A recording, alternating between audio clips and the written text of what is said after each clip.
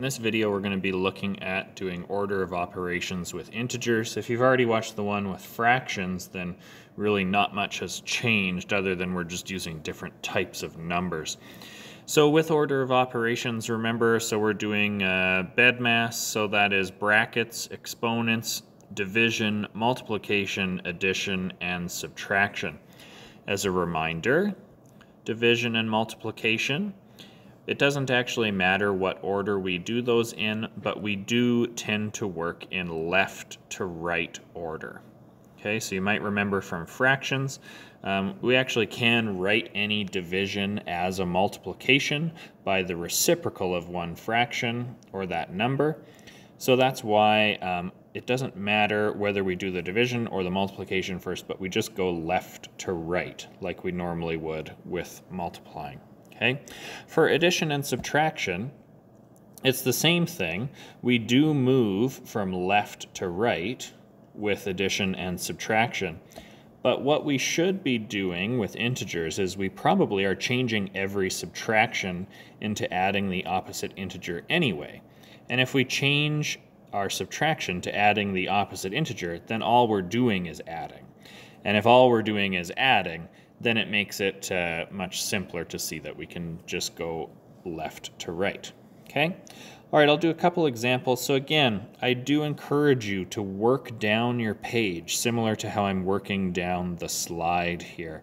I want you to work down your page. I think that it helps you keep your work a little bit more organized. And I would encourage you, if you have the ability at home to use different colored pens or pencil crayons, absolutely do that to help you keep your work organized. So for this one, I've got positive 6 minus negative 15 divided by positive 5. So between my two operations, I've got subtraction and I've got division. I need to do the division first. So I'm going to underline that, or if you want, you can put a box around it to state that's what you're working on first, and then just draw an arrow to show me what that ends up equaling. So with this division, I have an odd number of negative signs. I have only the one negative, so I know my answer is going to end up as negative. And 15 divided by 5 gives me a value of 3. Now I am going to put that integer into brackets because there are still more things that I need to bring back down. So I have not done anything with that positive 6 or that negative, so I'm going to bring them down and do them in my next line of work. Now you don't want to mix things up and put them out of order, so that's why I want you to work down your page, because it's very easy to see that everything lines up. At least I guess if I drew that properly, it would be lined up, and it's easy to see that you have maintained the same order. Okay, so my next step now would just be to do this subtraction, but I don't really want to do subtraction with integers, so I'm going to rewrite that as, I'll rewrite it as positive 6, so the first integer stays the same. Instead of subtracting, I would like to add, and that means instead of having negative 3, I have to flip it so it becomes positive 3. Okay, and now positive 6 plus positive 3 is simply positive 9. So that's our answer to that original question. So positive 6 minus negative 15 divided by positive 5 gives us a value of positive 9. Okay? Let's do another one. So again, I want to move down my page and maintain the same order that everything is in. So as I complete one thing, everything else should stay in the same spot that it's in. Okay, so I got to maintain order. So we've got negative 3 plus negative 2 times negative 4. So in this case, I need to do my multiplication before I do my addition. So I've got addition, I've got multiplication. We need to do the multiplication first. The multiplication here, I have an even number of negative signs. My signs match, so I'm going to get a positive answer because there are 2 negative signs. 4 times 2 gives me 8, and I'm going to put that in brackets. And then I have my negative 3 and my addition right underneath where they were before. I haven't done anything with them yet. The only thing I've done is what's underlined in blue. Okay, next step is to take the negative 3 and add positive 8 These signs are different, so these integers are not friends. That means they're going to have a little battle with one another. The positives, there's more positives, so they're going to beat the negatives, so I know I'm going to have more positives left over. 8 positives, and 3 of them are going to get canceled out by the 3 negatives. So I have 5 positives left over. So my answer up here would be positive 5. Okay, so again, I'm working down my page, and I can take my final answer and put it back up at the top. And if you're doing your work at home, it might be a good idea to take a highlighter and highlight your final answer, although it doesn't look as good digitally when I try to highlight it. Okay, all right, last one here. So we've got positive 25 plus negative 10 minus positive 3 times, and then we've got this weird stuff here. I've got these things. These are just brackets. Okay, so often with integers, and then as you get into more complex mathematical expressions, we're going to use square brackets instead of the rounded brackets. And I'm simply using square brackets to show that this is not just holding an integer. Because look, I got little curly brackets all over the place, right? All these rounded brackets.